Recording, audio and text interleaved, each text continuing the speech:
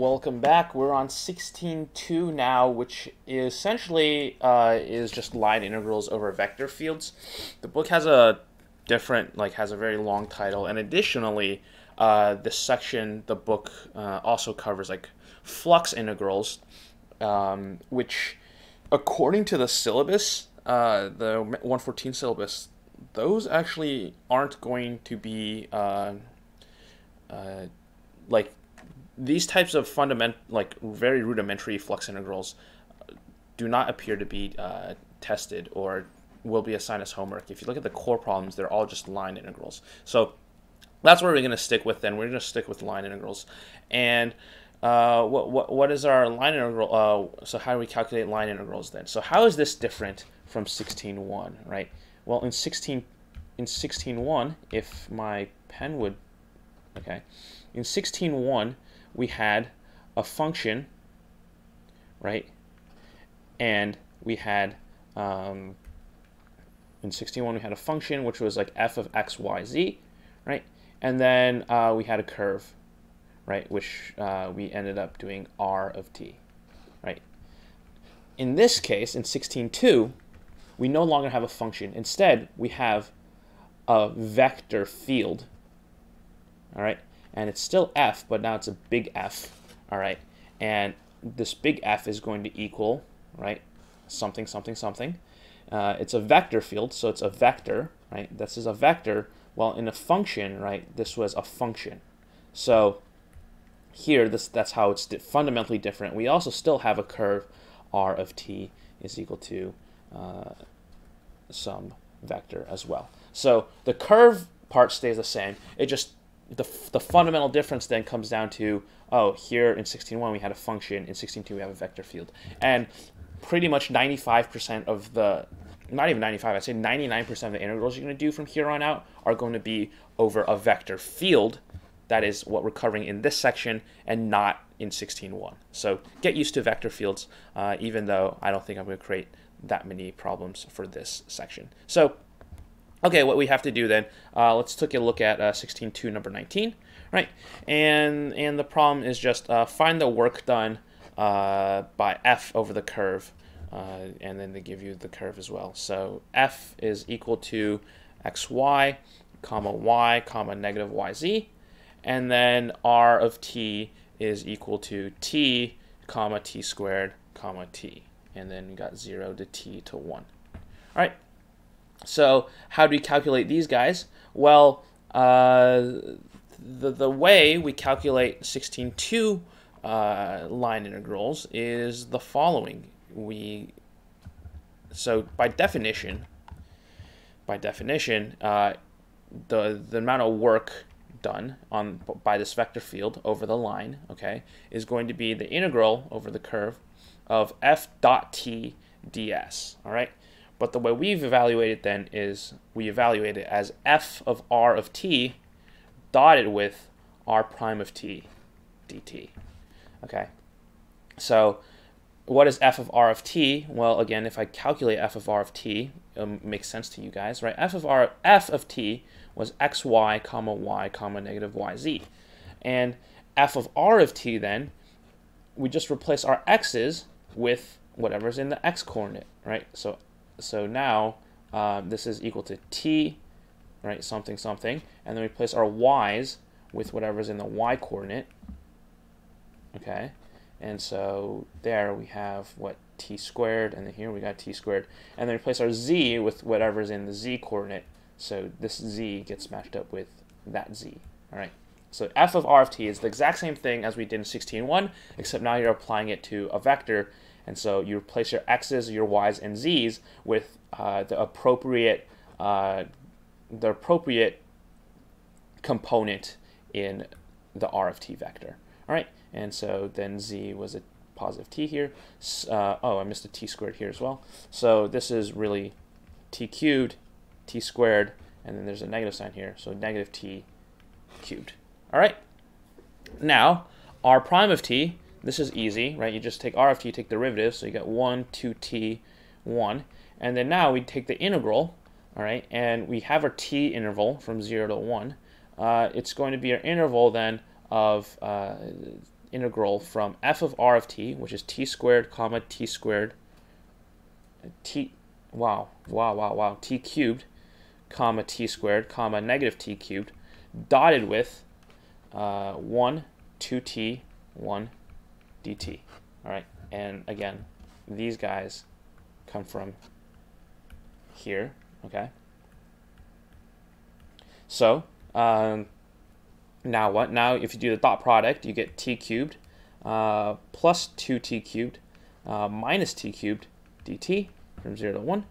And so this becomes then the integral from 0 to 1 of just 2t cubed, which is t to the 4th over 2 from 0 to 1. And so the work done is 1/2. Okay. And yeah, that's pretty much it.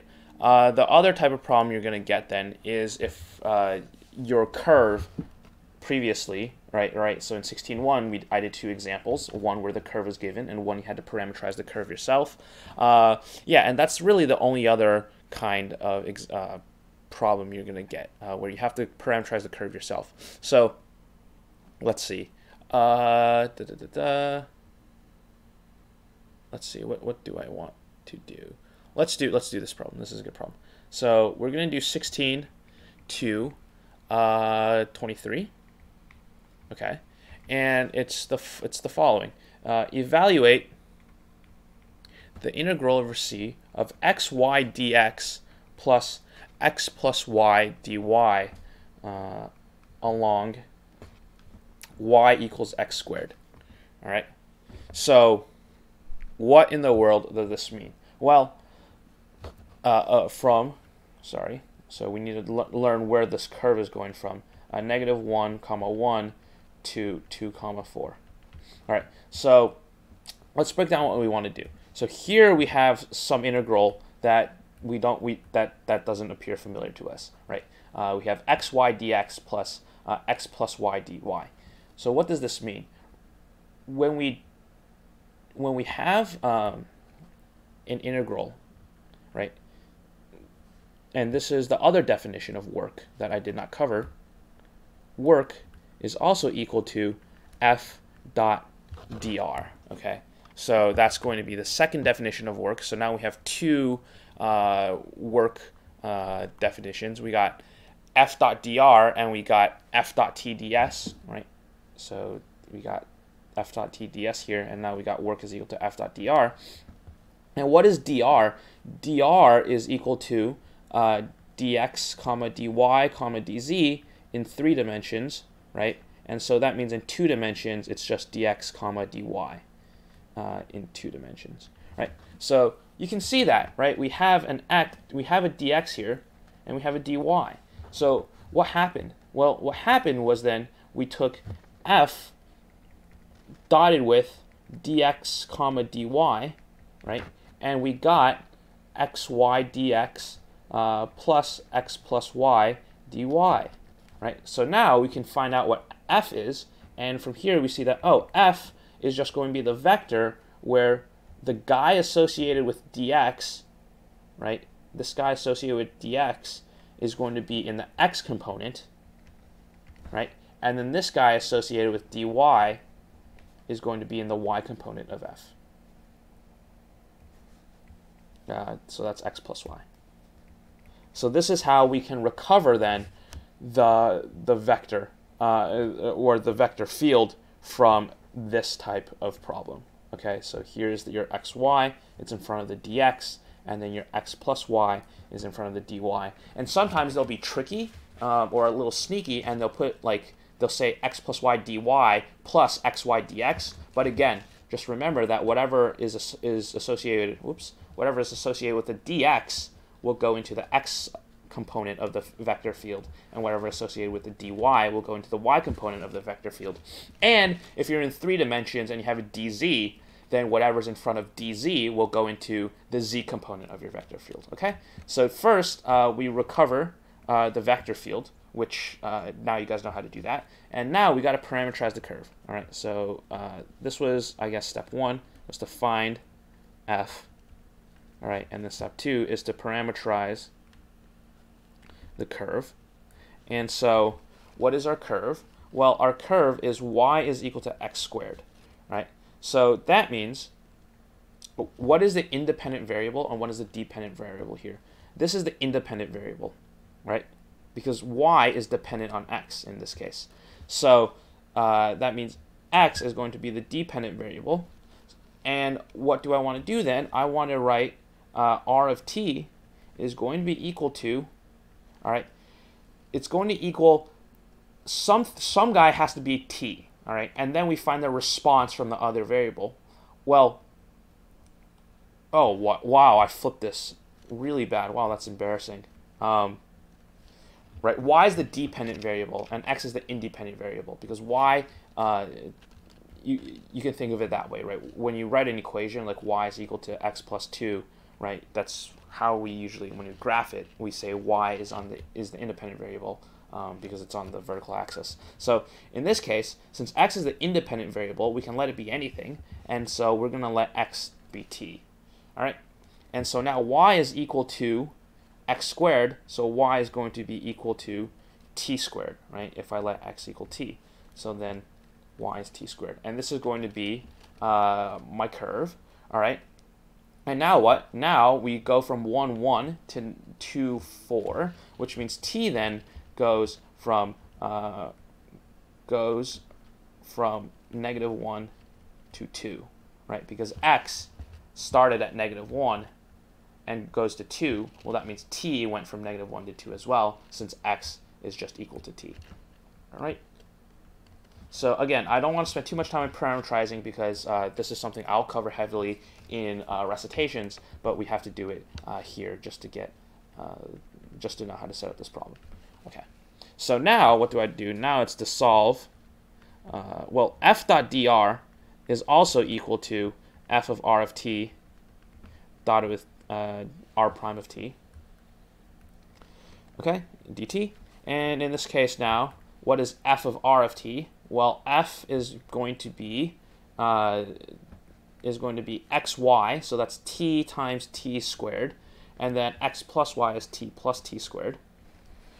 Okay, and then what now? R prime of t is going to be, so here's r, you take the derivative of that guy, and you'll get 1 comma 2t dt.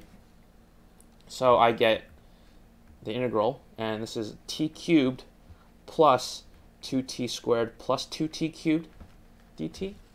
All right, so that's taking the dot product of those two vectors, and I'm going from -1 to 2. And now what do I have? I get -1 to 2. This becomes 2t squared plus 3t cubed dt. And this becomes then the valuation of t cubed, or 2t cubed over 3 plus 3t to the 4th over 4 from -1 to 2. And that ends up being, I'm just lazy, I don't want to figure it out.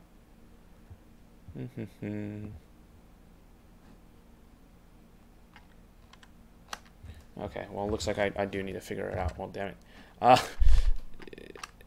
It'll be 8, so 16/3 plus 6.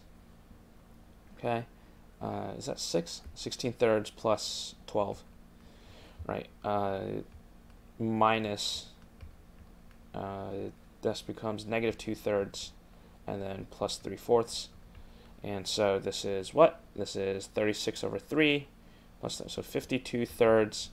And then on this side, minus 2/3 plus 3/4. Well, that becomes 8, 9, minus 1/12. And yeah, you gotta multiply this by 4, 208, so 207 over 12. And I'm pretty sure you can simplify this even more so. What is it? Divide by 3. Oh, it's 69 over 4. Nice. So 69 over 4 if you divide top and bottom by 3. And yeah, that's going to be the work then in this problem. So again, the second problem, we got a funky integral going on, but we figured out how to extract f from that funky integral, and and then we parameterize this curve y equals x squared, which we did here, and then we just solved our integral. So again, not terribly bad. These guys aren't that bad. The hardest part is going to be parameterizing your curve. All right, this part, parameterizing, is going to be, you need to get really good at this. All right, because sometimes on finals problems, they'll trick you into thinking that you can use one of the theorems you're going to use later on, but really the easiest way will be parameterizing the curves by themselves and evaluating the line integral like this. So again, we're only doing line integrals, and I'm not going to do the flux integrals because those are technically not covered by the core problems of 16.2, so we're not going to talk about them. And now we're going to move on to 16.3, which is path independence, which is one of the most popular types of problems that ends up on exams. And yeah, I'll see you guys in that next video.